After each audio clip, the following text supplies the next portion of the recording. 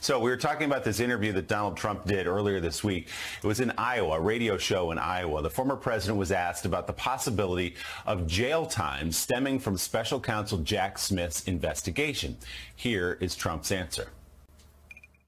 Is it something that concerns you of the people making sure that they don't go out of their right mind if something like that happens? Because I know what I'm thinking of could happen if that, for example, they do say Jack Smith says, okay, I'm going to put Donald Trump in jail.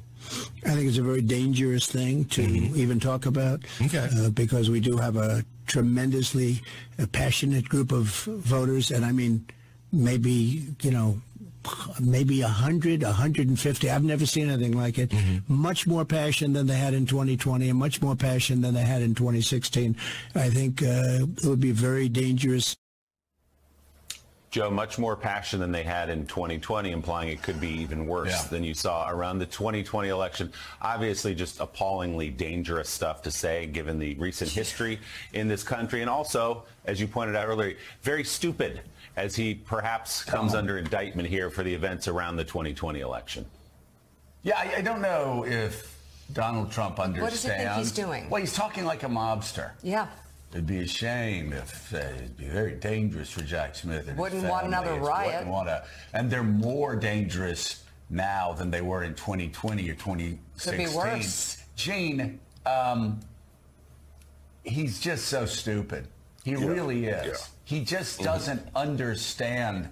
He's going up against the feds. He doesn't understand that he can't bully and bluster and threaten his way out of criminal charges that are coming because he broke the law, because he stole nuclear secrets, because he stole secret plans to attack Iran, because he stole secret military secrets, because he has people all around him on January the 6th that are testifying against him. No Democrats, no moderate Republicans, all Trumpers. All the Trump, everybody that he ever hired has gone before the grand jury. Everybody that was around him January the 6th went before the grand jury. All Trumpers. And he's going to be charged for some of the most serious crimes in America. And his response, instead of talking to his lawyer saying, hey, get me a deal. I don't know what it's going to look like, but get me a deal. Because they've got me dead to right. My own people are the people testifying against me. Get me deal. Instead of that, he goes on an Iowa radio show and, like a mobster, threatens Jack Smith. Has he not looked at pictures of Jack Smith? This guy looks like the judge on Andor. All right? Yes. He looks like the guy that takes the good guy from the Star Wars galaxy and throws him into jail for life. He doesn't understand. Oh, my God, look, I'm scared. You just scared me by putting this picture up. What does he think? Does he think Jack Smith is going to be intimidated by mob-like threats, Gene? Yeah.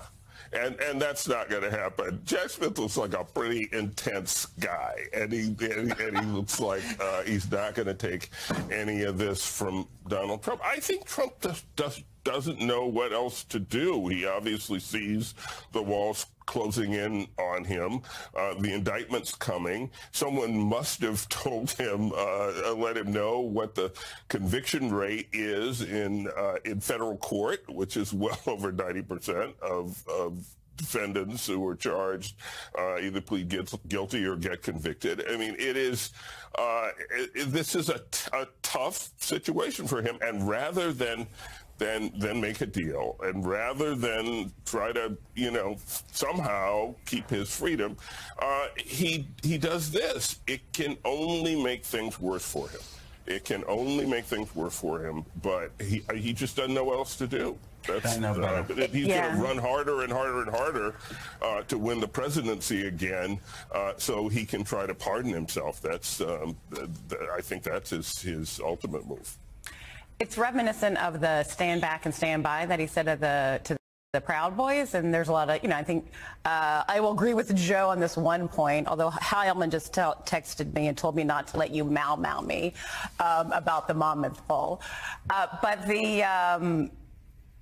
he says that, so he said what he said yesterday, very mob-like, right? But he did another interview earlier in the week where he was asked, like, well, it seems like you kind of like these indictments. And he said, no, it bothers me, right? It was like a little moment of vulnerability that he was showing that, that this stuff is getting to him. So we have everybody whining about how Joe Biden's going to do so terribly.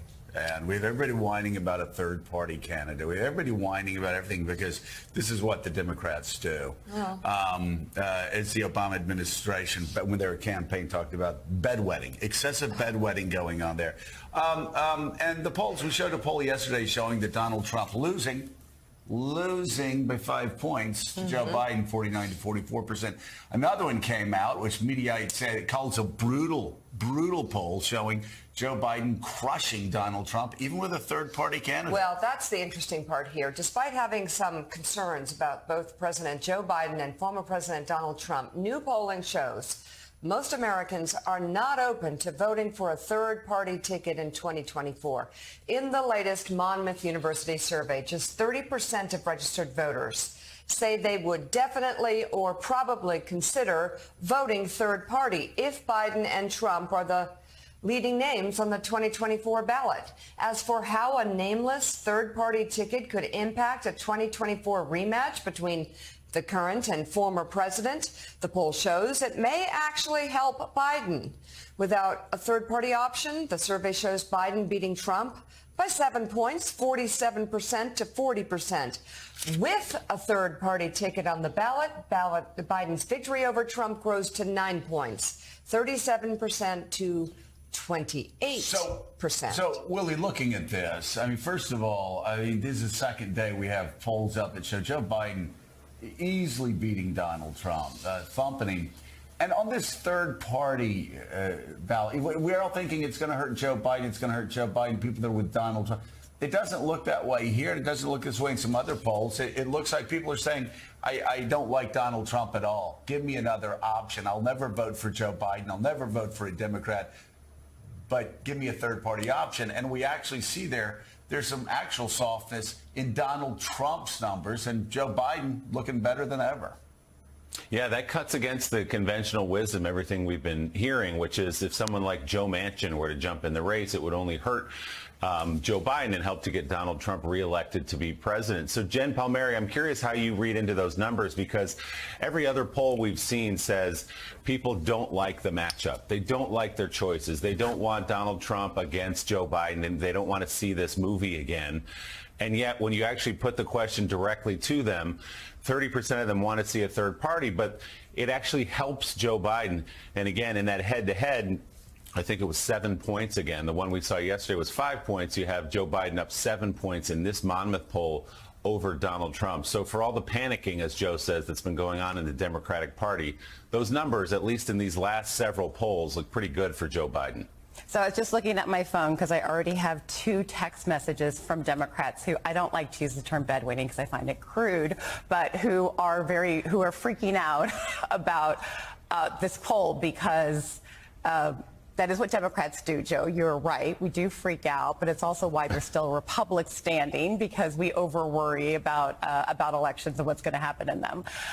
This is interesting. I'm not sure that I trust it. It's the first time I've seen a poll where there is a third-party option that did benefit Biden as opposed to Trump, although, or at least just didn't hurt Biden. But there is a lot of concern that if you have that Trump's numbers, and every other poll that I've seen has showed this, are very strong. And if you have, and if people have a third-party option, that is likely to take away from Biden, because Biden is winning some disgruntled Republicans and independents over. Now, continuing in the role of the party pooper here for Democrats, I'll say, talking about the poll from yesterday, which had Biden winning 49-45 over Trump, that's a national poll. That's great. When you look at battleground states, and I'll use Wisconsin as an example, you got to get to 270. These states are not static. They're changing. And so Wisconsin, for example, has a higher level of white, non-college educated voters in 2024 than it had in 2020. That cohort of voters, has favored Trump as opposed to Biden. So these poll numbers are all great, but you still have to you still got to get to 270. And there's concerns about, when you look underneath the hood, what those numbers are going to be like in each of these battleground states. And then in terms of the third party, great, only 30% are open to voting for either just third party option. But Jill Stein only needed to get in the very small digits of support in Wisconsin, Michigan, and Pennsylvania to win the election for Donald Trump. So I think the third party still remains a very, very significant threat to Joe Biden. Yeah. The PTSD is strong with this one. Well, there's no P about it, Joe. There is no post about it. It's just traumatic stress. Exactly. It is traumatic stress. Sam, why didn't she just say on the 2 best days of polling for Joe Biden, why didn't she just say, we don't deserve good things? Where Republicans say, we may not deserve it, but we're going to take it. But when you see these polls, you're looking at it going, well, this is a trend line in a positive direction. Happy days are here again. When I look at Wisconsin, what do I see? I see a judge's race that conservatives called the most important race in that state in a decade, and Democrats won by 11 points. Yes, things are not static. Things are breaking. Maybe it's because I'm not a Democrat. I'm still an independent, so I'm not overly negative yet. Things are breaking in Democrats' way. They won by a landslide in Wisconsin. Judicial race that Republicans called the most important race of their time. Democrats won in Kansas. They won in Kentucky on abortion. They have so many things that are breaking their way, not just the indictments, but the overturning of Roe. So many things good going in their direction, and Donald Trump is looking crazier and crazier every day. That's why I don't talk about national polls. Usually talk about the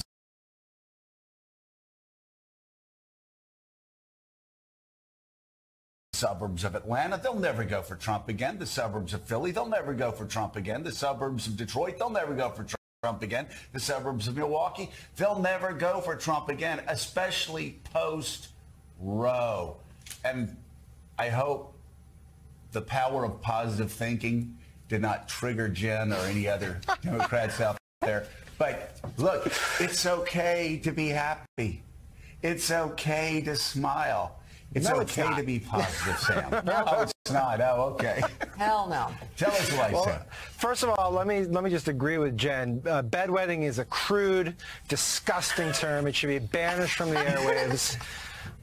Never mention it again. And secondly, Jen did make, I think a very valid, if not, maybe cup half empty case for being optimistic for Democrats heading into 2024. It is a race in certain states. It's not a national race, right? Like you have to look at Wisconsin and Pennsylvania. And this, I guess, would be a question I would sort of direct to Eugene here, which is, if you look at that third party ticket, right, and you're scared about it, it's, there's not, you have to look at 2 third-party tickets, right? Like there's the Manchin one that's no labels. It would draw centrist and maybe Republicans who will be open to Biden. It could draw them away from Biden. But the other one is a Cornel West type, right? Who could take, a couple percentage points, maybe a few key thousand votes in critical states away from Biden in what Jen is, reliving a sort of like Jill Stein scenario, right? And I don't want to trigger it again, but that is what happened. You are plugged in, Gene. You know the people in the White House. Which one do they actually fear the most, right? Like, do they fear the Manchin type run, or do they fear the Cornel West small percentage points liberal enthusiasm being just drained from them? Well, the answer, of course, because they're Democrats, is both. But before I get to that, though, let me, I'm shocked that we haven't yet mentioned, we're 12 minutes into the show, we haven't mentioned the one real big story in Washington today, which is the NFL owners approved the sale of the Washington football team, the Commanders, from Dan Snyder to Josh Harris. Our long national nightmare is over, everything is bright and sunny again. So our own malignant clown show is over. So let's all, so how can anybody have negative thoughts on a day like that? It's just, it's amazing. Good question. Third party, my general view has been that a third party would probably hurt Joe Biden, but now we have some data indicating maybe it wouldn't. I think that's a good thing, and I think the polling has been good, has just been good for Biden, and I'm perfectly willing to say, great. And spend a day not worrying. My resolution for today is not to worry and to celebrate the end of a terrible era here in Washington football. Vice President Kamala Harris will visit Florida today to address the state's new standards for teaching black history in schools. Earlier this week, the state's Board of Education approved new guidelines that includes teaching students that some black people benefited from slavery because it taught them useful skills.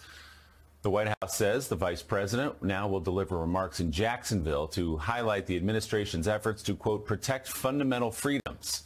The visit comes just a day after Harris's speech in Indianapolis, where she blasted states that are banning books. And speaking of our children, extremists passed book bans to prevent them from learning our true history. Book bans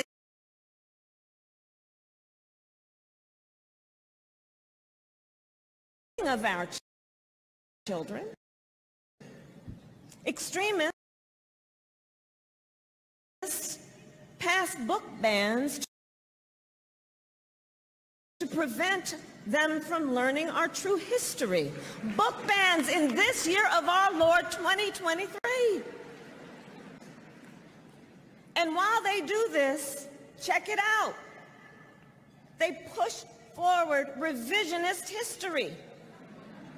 Just yesterday in the state of Florida, they decided middle school students will be taught that enslaved people benefited from slavery.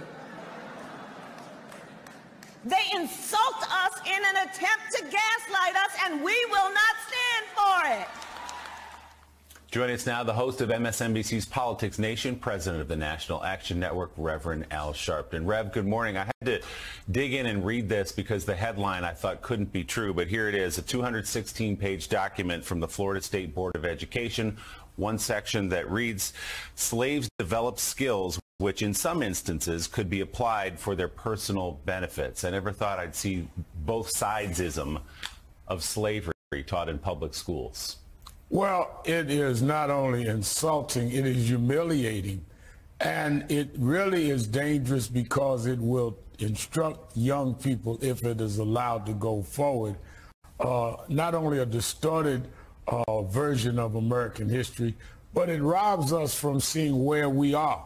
When you see the vice president going to Florida today to really give national spotlight to this, it shows also how far the country's gone, that you have a first time in the history of the country, a woman and a black woman, a woman of color, as vice president that came from a history of slavery.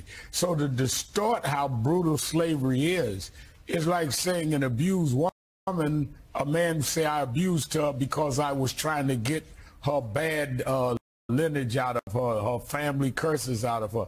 I mean, it is absolutely absurd, insulting, and it is not only a distortion of American history, but it robs from us the progress that we have made, therefore the progress we must continue.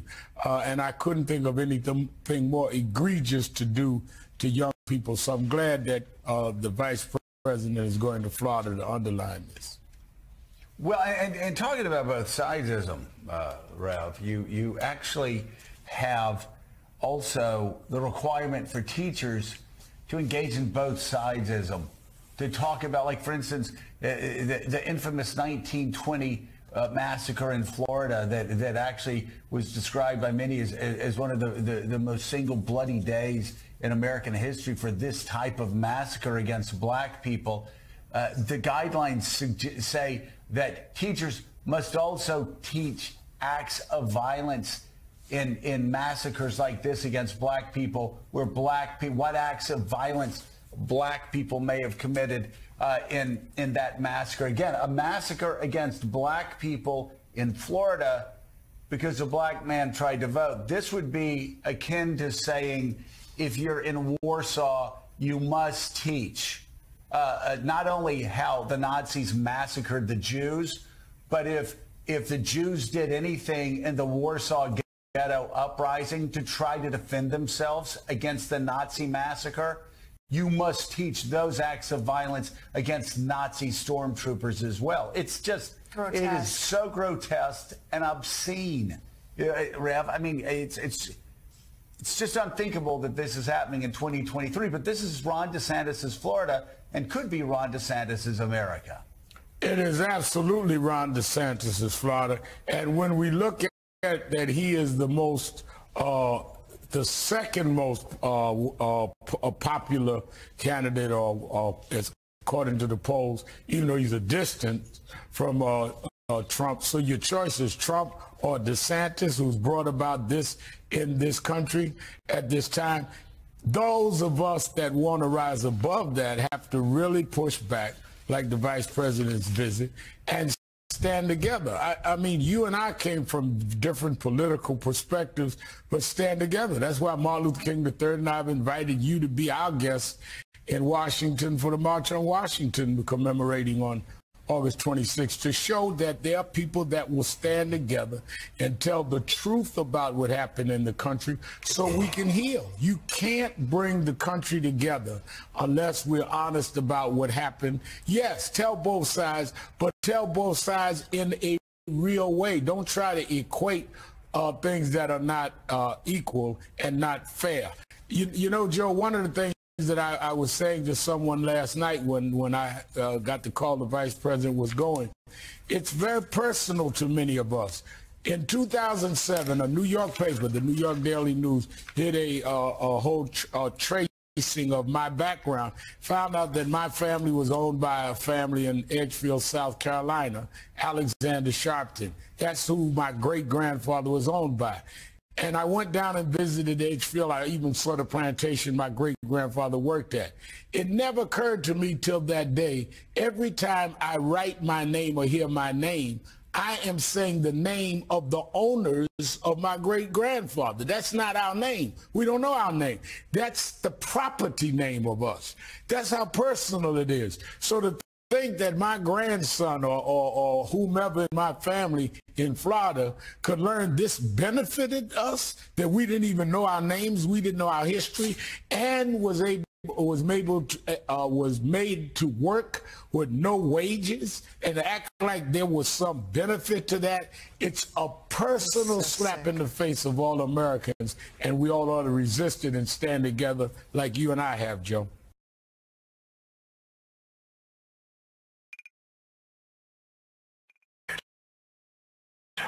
I am too.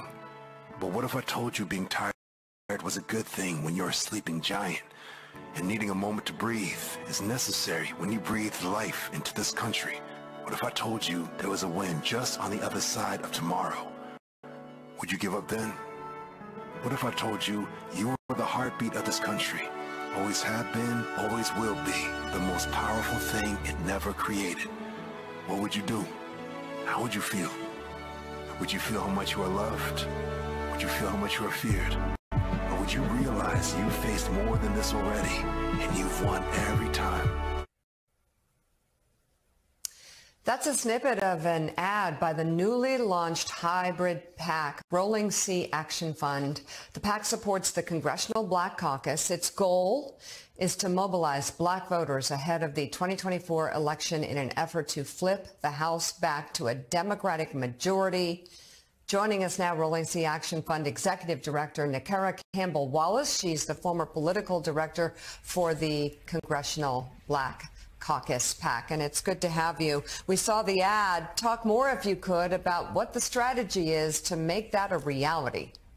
Well, thank you so much for having me here today. And so Rolling C Action Fund is my love letter to black voters. It is really making sure that we understand that black voters are the cornerstone of the Democratic Party, but also champions of American democracy. And when black voters turn out, you know, democracy wins. And so for everyone who's watching us back home, please check us out on rollingc.org. So, Nakar, that's a great ad, and then it's very moving and inspirational. It's sort of different for political ads. It seems like trying to take a different approach. There's a lot of Democrats that are concerned about drop-off in support for Biden among black voters, drop-off in support for Republicans generally, numbers for Trump and inching up in the African-American community. Talk about what you think that's, why that's happening and what you all are going to try to do to combat that in 24. For sure. You know, black voters, when you talk to them frequently, often and early, they turn out in droves. We turn out 80 to 90%. Black women. Black women are the best voters in America, right? The most consistent voters in America for either party. Yeah. Yes. And so we're going to make sure that we're talking to them early, frequently, with this always on engagement strategy.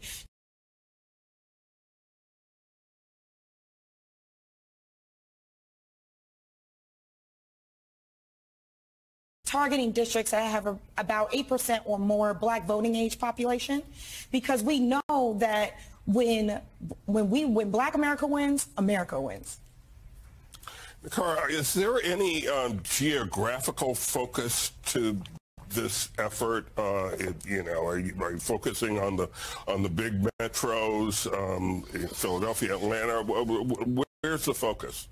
Where black people are, we're talking to them. So that means rural voters, that means urban voters. We know that black people are not a monolith. And so I'm a product of that. My family's from Texas. My mom's from Baltimore. You know, my family's from everywhere. So we're going to make sure we're talking to black people in the Midwest, the South, the North, everywhere.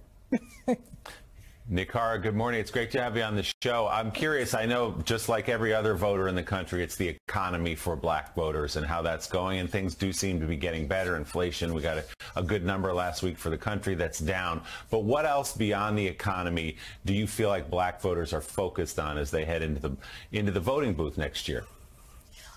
I think that we're focused on voting rights. We're focused on this extreme Supreme Court that has now attacked affirmative action. They have attacked everything about us. And so now we know we have to fight like hell to make sure that we protect American democracy. All right, Rolling C Action Fund Executive Director Nakara Campbell-Wallace, thank you very much for being on this morning. We'll be following every step of the way. Significant update in the classified documents trial against former President Donald Trump. Judge Aileen Cannon just filed a document announcing a date for the trial for the Mar-a-Lago documents case, and that date is that the case will begin May 20th, 2024 in Fort Pierce, Florida. There are also numerous court dates prior to trial listed for various motions, so a lot will be happening before May 20th, 2024. There was a lot of discussion about what the date should be or could be, and both sides wanted something completely different, Joe. Well, they did. I mean, Judge Cannon, of course, remember, Judge Cannon had been roundly criticized and rebuked by the conservative 11th Circuit for some past decisions, so there had been some skepticism of her ability to handle this case in a fair and impartial way. But I will tell you, I think most attorneys I spoke with thought that the Fed's date that they suggested, the end of December, was probably too soon because of how complex the case was, and thought that Donald Trump's suggestion, his attorney's suggestion that it be held after the election in 2025, also unrealistic. I've got to say, again, I'm an attorney, but I have no grasp of just how complex a case like this could be. When you look at the mountains of evidence that the federal government has against Donald Trump, you look at the files, my God, the files, you look at the fact that we're talking about classified documents.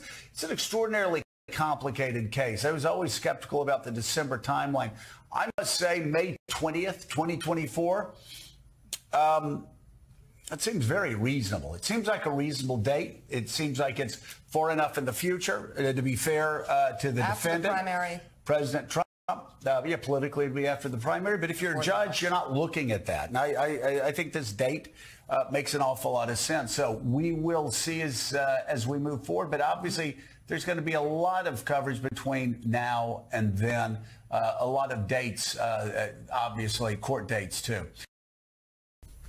So case in point right here, Republican Senator Chuck Grassley of Iowa released a redacted FBI memo yesterday that some Republicans say proves Joe Biden and his son, Hunter, took bribes. Many of these same Republicans also, I'm sure, believe in Jewish space lasers. It involves allegations made by a confidential informant in 2020 about Hunter's alleged business dealings when he served on the board of Ukrainian energy company Burisma. Those claims have never been verified, and even some top Republicans have acknowledged they cannot confirm whether the information is true. Congressman Jimmy Raskin of Maryland, the top Democrat on the House Oversight panel, yesterday picked apart the claims in a lengthy statement, arguing in part, quote, "This FBI document records the unverified, secondhand, years-old allegations relayed by a confidential source who stated he could not provide the veracity of these allegations." Raskin also highlights how the source of the information was at the center of a pressure campaign by Rudy Giuliani in 2019 and 2020 on behalf of then-President Trump. And when interviewed, the source directly denied these allegations. I mean, this is still dossier squared for Republicans. But none of that likely matters to Senator Grassley, who last month admitted, he said the quiet part out loud, he didn't care if the allegations were true or not. Take a listen.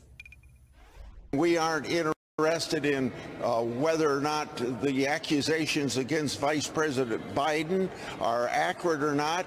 We're responsible for making sure the FBI does its job.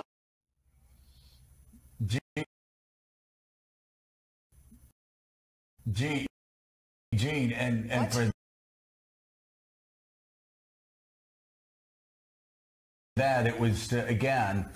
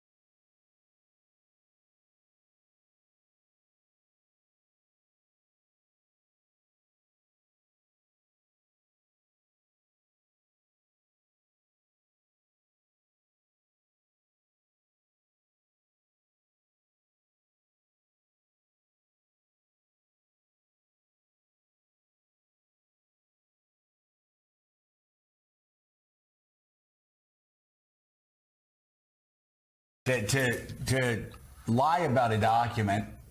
At the time they were talking about, I guess, impeaching Ray or whatever.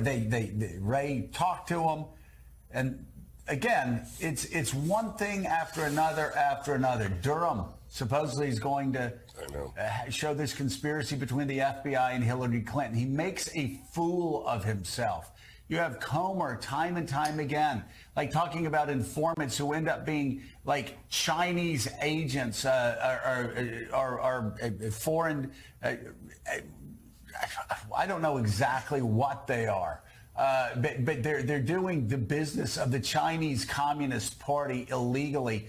They're funneling Iranian oil, smuggling it illegally to the communist Chinese. They're illegal arms dealers. You go down the list. And then you've got these other people who are supposedly these IRS informants who basically get up there and go, yeah, it was actually Donald Trump. When I was complaining, it was Donald Trump who was president then. and it was Trump's IRS and Trump's Justice Department in 2018.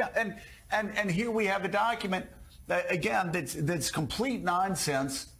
And you have Chuck Grassley on, I don't care whether he's guilty or not. We're just trying to create chaos.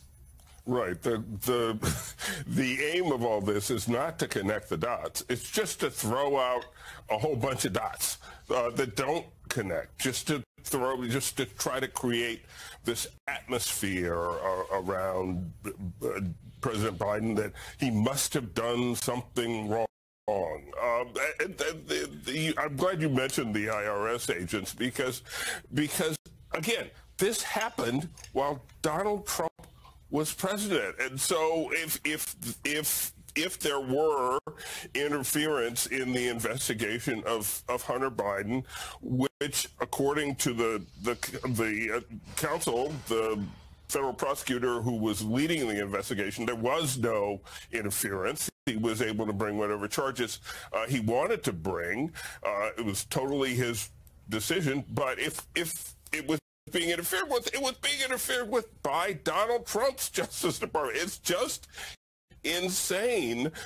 But again, the dots don't connect. They aren't supposed to, as Senator Grassley revealed. They're just supposed to sort of muddy up President Biden and create this impression that somehow he's done something wrong and he's corrupt, because the comparison is inevitably drawn with Donald Trump, who actually is corrupt, and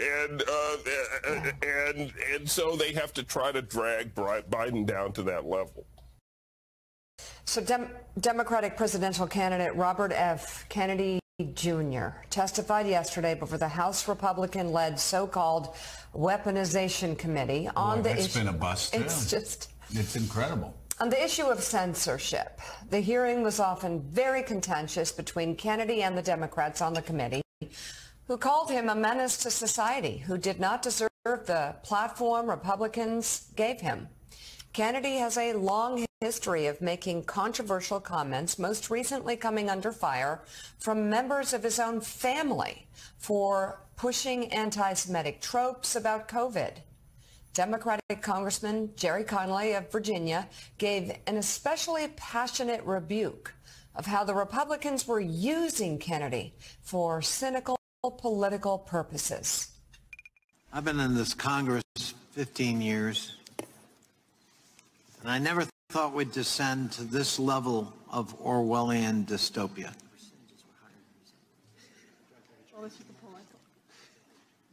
Suddenly the tools of the trade are not to get at the truth, but to distract, distort, deflect, and dissemble. To disagree is censorship. To try to correct the facts is to infringe on my right of free speech. And no matter what you may think, Mr. Kennedy, and I revere your name, you're not here to propound your case for censorship. You are here for cynical reasons to be used politically by that side of the aisle to embarrass the current president of the United States, and you're an enabler in that effort today. And it brings shame on a storied name that I revere. Ooh.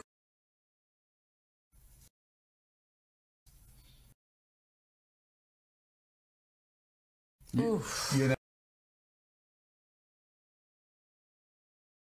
know, Donnie, I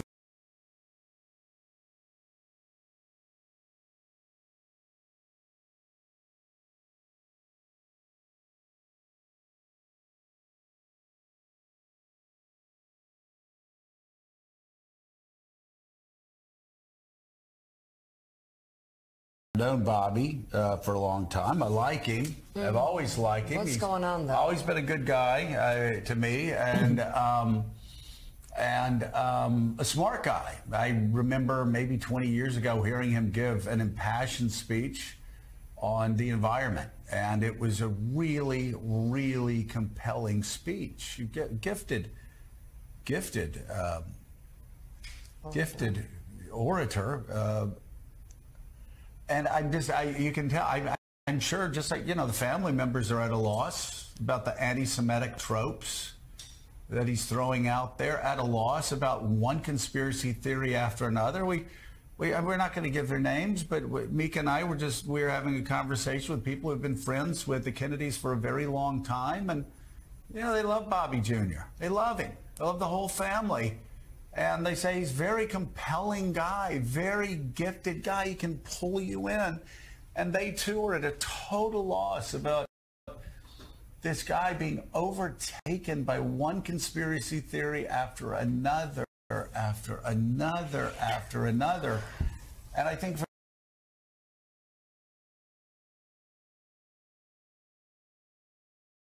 for the family members who have sat by quietly all this time, I think the anti-Semitic trope about COVID being targeted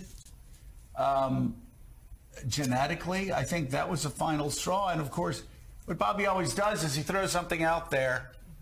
And then, like Trump, I can't believe I'm saying it, but like Trump, when he gets called out on it by the press, he goes, oh, no, I never said that. And then you go back and you look at the tape and you see he actually said that. And it's always framed in a way where he can pull back if it blows up in his face. But what's the danger? What's the problem? The problem is he has set that anti-Semitic trope and that virus out online. And for all the conspiracy theorists that are following him, that takes root and it grows. And it's Jews who pay for that. It's Jews that pay for that, maybe by being shouted at and taunted on the streets. Maybe it's by having a rock thrown at the synagogue. Maybe it's by people going in and shooting up synagogues. I'm talking about just anti-Semitism in general, not about this specific anti-Semitic trope. I'm just saying, though, it is so reckless and irresponsible. And for people who've known Bobby for a long time, much better than me, in fact, it's heartbreaking. Yeah. You said the quiet part out loud. The parallels between Trump and Bobby Kennedy Jr. are kind of stunning. They're both very, very charismatic media figures that understand the media. As you said, they'll throw these grenades out and let them explode and then walk away and go, oh, I didn't do anything. And he's taking the greatest family brand name in U.S. history, Kennedy, and dumping all over it. And it's just, the Kennedys have had a lot of tragedies over the years, but I can't think of any greater blemish than what he's doing out there. And I think he's not well. I think there's something, you can explain all you want, but for him to throw out the controversy he throws in this latest anti-Semitic trope, I think he's fallen and he can't get up. And I think there's something very wrong with Bobby Kennedy Jr. And going back to one of the earlier segments in the show, God forbid this lunatic decides to run as a third party and the damage that would do. This is a very dangerous guy with a very storied name that is casting a dark shadow over it. Molly, it's been interesting to see, too, how some, I guess, libertarians or conservatives who are done with Donald Trump have sort of put their arms around Bobby Kennedy Jr. as a guy, by their perception, who, like Trump, is railing against the establishment, questioning received knowledge and conventional wisdom, and on and on and on. I mean, he's doing much worse than that. And by the way, this isn't new. The vaccine stuff he's been doing for a generation and hurt a lot of people with that, his conspiracy theories about vaccines. But it's been interesting how House Republicans have sort of, I don't know if they fully embraced him, but they like a lot of what he's saying. Well, they platformed him at this hearing. And the reason that a lot of conservatives like him is not because they want him to be president. This is a very craven ploy. Remember, they want to have a third party, not because a third party will win. Trump may never win the popular vote. He hasn't ever, right? He just needs to win the Electoral College. And so you get a Bobby Kennedy Jr. on the ticket and you get those votes and you could see another Trump presidency. And so I think ultimately this is really a play to hurt Biden. They know the economy is good. They know that Biden is you know, does pretty well and is pretty electable and tends to overperform. And so this is sort of a desperate ploy to hurt Biden. Yeah, and by the way, the Kennedy family has gone to the Bidens and let them know they do not support his candidacy, and they understand that it is being cynically used by Republicans, by Donald Trump, by Steve Bannon, by Roger Stone, by all of these people to do nothing but actually help anti-democratic forces in America. It's really unfortunate.